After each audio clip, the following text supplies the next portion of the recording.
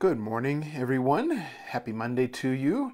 It is Monday, February 14th, which you know what that means. It is Valentine's Day.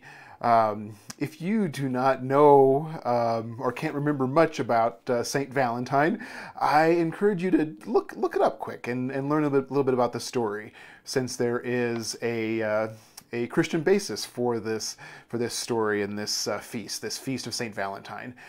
This morning I want to share with you a meditation for Saint Valentine's Day. This meditation is written by a friend named Ken Phillips. Ken works at Regis University, and here is Ken's meditation for the feast of Saint Valentine. I invite you into this meditation. O power of love, sustainer of all that is, living force of the universe, I give thanks this day for those whose love has brought me into being, my ancestors, my people, my parents, for those whose love has shaped my journey, my relatives, my teachers, my influences, and for those whose affection and care sustain me this day, my friends, my colleagues, my family.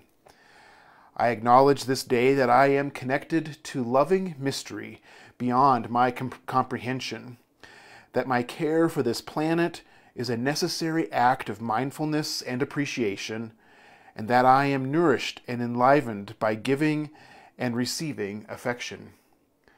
I also acknowledge that my love matters. Loving people is a good vocation. Attending to my emotional health and physical well-being is appropriate and needed. Surrendering to love takes practice and time.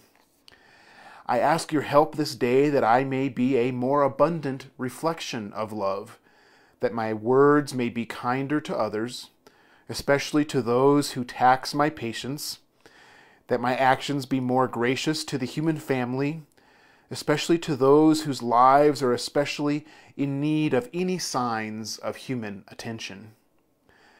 That my thoughts be more careful and compassionate, especially of those whom I tend to shut out or whom I make my enemy. Make me mindful this day of the signs of love that are all around me, of good words spoken, of gentle touch extended, of important things that spring from appreciation and true passion, of deeds that are born of generosity and of real understanding.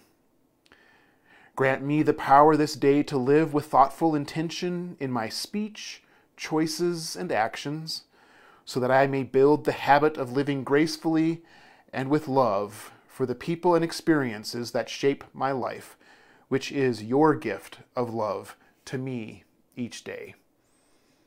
Amen. May that be a meditation that nurtures your spirit and your heart this day, and I hope that each one of you experiences some form of love this day, and that you try your best to pass some form of love onto someone else. Have a great Monday, everyone, and a good week. Bye-bye.